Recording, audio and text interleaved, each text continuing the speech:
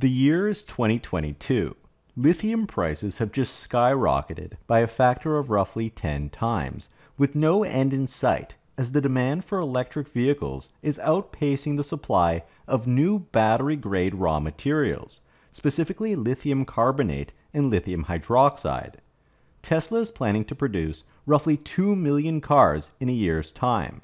However, costs have unexpectedly spiked. Instead of spending $80 million on lithium resources, the company is now forced to spend $800 million, directly eating into Tesla's profitability and contributing to large increases in Model 3 and Model Y pricing. Elon Musk gets on the conference call in the second quarter of 2022 and announces that we need more people in the lithium industry. He says, "You can't lose, it's a license to print money." And he's not entirely wrong. The actual cost of extracting lithium from the ground had remained relatively flat, but there are so few refineries that they can charge whatever they want as demand skyrockets, and most of the world's refineries reside in China, which controls roughly 72% of global lithium refinement. Elon Musk says, if you want software-like margins, go into lithium, as he encourages entrepreneurs to enter the lithium mining business.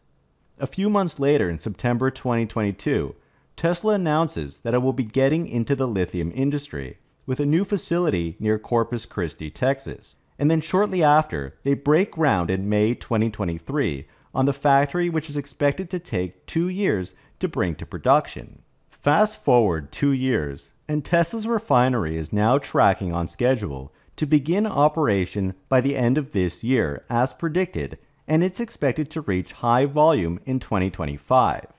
It represents a $1 billion investment that should be enough to help power 1 million electric cars. And just days ago, Tesla announced that they fed raw material into the facility's kiln for the first time as the company begins to test and to scale production. Now, lithium prices actually peaked at the end of 2022. While Elon Musk set out to destroy the price of lithium at that time, Tesla's lithium refinery is just coming online now. Meanwhile, lithium prices have already crashed back down to 2021 levels. Mission accomplished. But actually, commodities are very sensitive to supply and demand fluctuations. Particularly countries such as Chile, Argentina, and Australia essentially heeded Elon Musk's calls and brought on more supply and more refining capacity for lithium. China's dominance in lithium refining appears to have contracted to 58% share. Still massive though. Additionally, electric vehicle projections may have gotten too overheated in 2022. Even Tesla has slowed down EV production, with virtually no volume growth this year in 2024.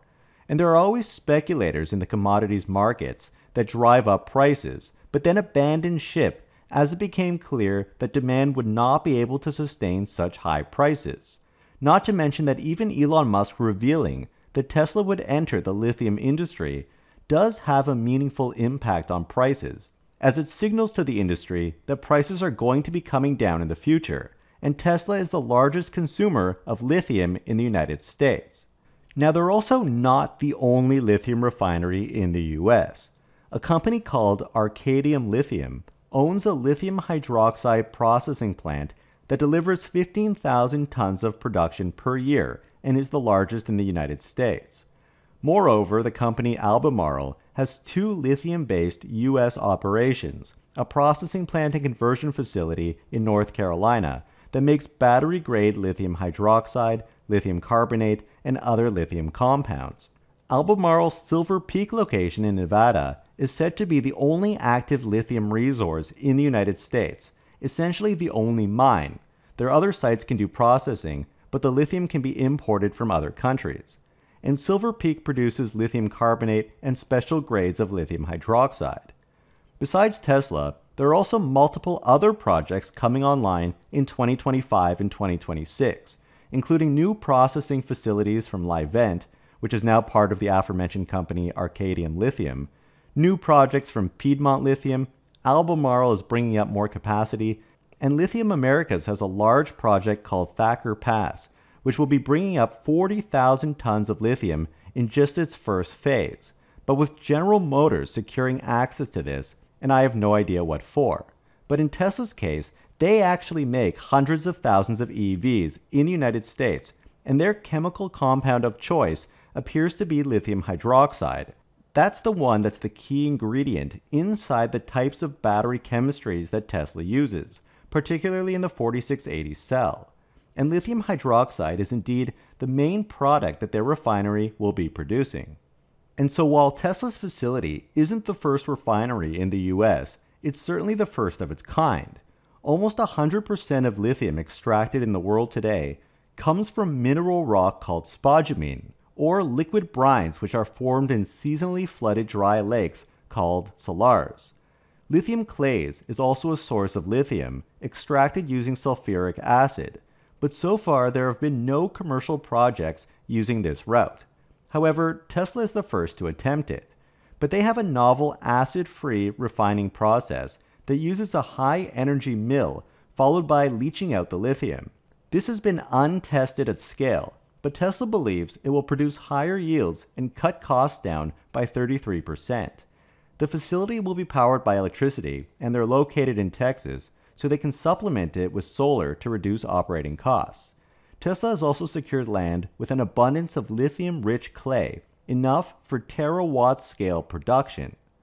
But why does Tesla really need a lithium refinery now that lithium prices have already crashed? Well, it's unlikely that Elon Musk would have gotten into the lithium business in the first place if it weren't for skyrocketing prices in 2022.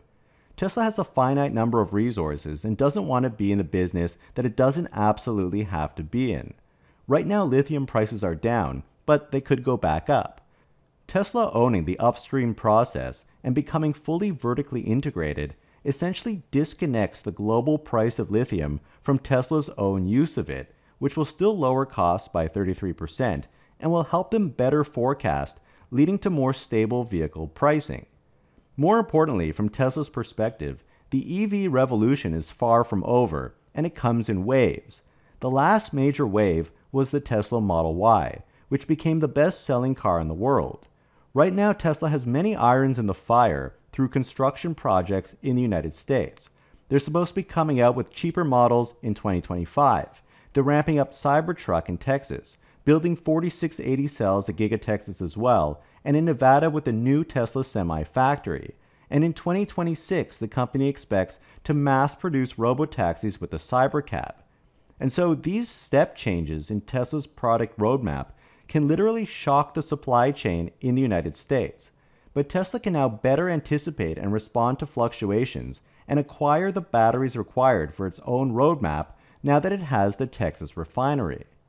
Geopolitical tensions with China are also on the rise, with China recently banning various elements from export to the United States. Tesla could easily be caught in the crossfire at some point, especially since China controls the bulk of the world's lithium refining facilities. It's almost by fluke that Tesla got into the lithium business due to the crazy prices, but now the Tesla refinery reduces the US's reliance on China. And so while lithium refining is not exactly as glamorous as running a tech company and is no longer producing software-like margins, Tesla's foray into the mining business will operate almost unnoticed in the background. But this move will quietly reduce Tesla's battery costs, leading to lower and more stable consumer pricing, unlike the volatility seen in 2022 and 2023, with Model 3 and Model Y prices shooting up and coming back down. It also helps to shield Tesla from geopolitical tensions with China, adding production stability, avoiding potential disruptions, and giving investors peace of mind. So do you think Tesla's investment in lithium refining is a smart long-term move, even with prices currently at 2021 levels? And how do you see Tesla's lithium refinery contributing to its competitive edge, given the potential for higher stability and lower consumer prices? Don't forget to watch my last video on Tesla's PowerShare solar upgrade for Cybertruck. Please hit the like button and subscribe, we would really appreciate that. And a huge shout out to all of our patrons that help to support our channel. Your support helps us to continue to make great content. Thank you guys so much for watching.